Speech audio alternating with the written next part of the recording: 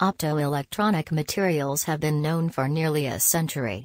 In the late years, the interest in this material is attributed to the discovery of electroluminescence in molecular crystals and conducting polymers. Due to the significant improvements in material design and purification, the field of optoelectronic materials has caused great interest. At present, organic materials have received considerable attention due to their application in electronic and optoelectronic devices such as organic thin-film transistors, light-emitting diodes, solar cells, flexible printed electronics and so on.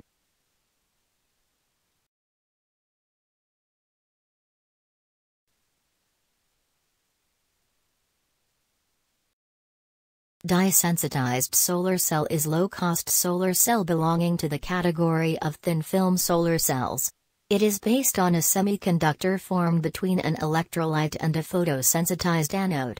Dye-sensitized solar cell has many attractive features. It is easy to make use of conventional roll printing techniques, and most of the materials used are low-cost. An electrode is an electrical conductor for making contact with a non-metallic portion of a circuit. Electrodes are used to provide current through non-metallic object and to measure the electrical conductivity for many applications, such as fuel cells, electroencephalography for recording brain activity, electrophysiology techniques in biomedical research and so on.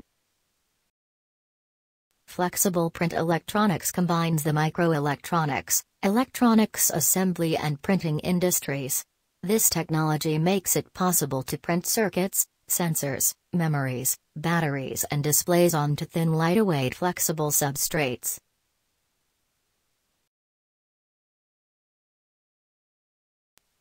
An organic light-emitting diode is a light-emitting diode in which the emissive electroluminescent layer is a film of organic compound that emits light in response to an electric current.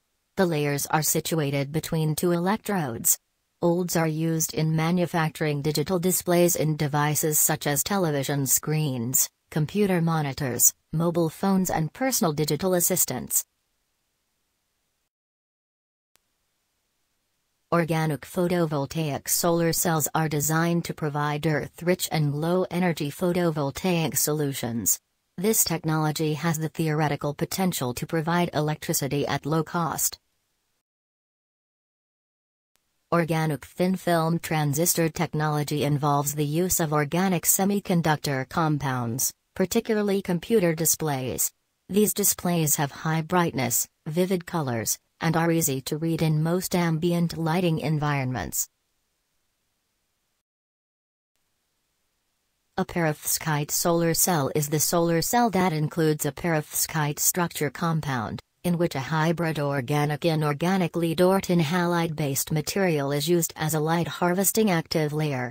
Perovskite/silicon tandem solar cells have reached efficiencies above 25% in just about 3 years of development, mostly driven by the rapid progress made in the perovskite solar cell research field. Photonic and optical devices are components for creating, manipulating or detecting light or electromagnetic radiation.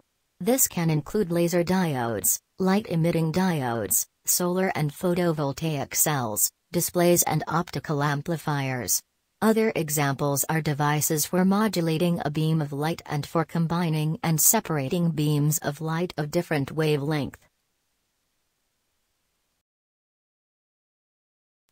OLED has the key advantage that they may be manufactured entirely through solutions, making them more suitable for low-cost, large-area flexible displays and white lighting panels. OLED requires a multi-layer device structure to ensure good performance, which includes a transparent and conductive indium tin oxide anode, a hole transporting layer, an emissive layer, an electron transporting layer, and a metallic cathode. Thermally activated delayed fluorescence OLED is proposed as a third-generation luminescent material, which can realize the ultimate electroluminescent efficiency by efficient up conversion from the lowest triplet excited state to the lowest singlet excited state through reverse intersystem crossing. TADF materials can achieve 100% of the exciton formation generated by electrical excitation at S1.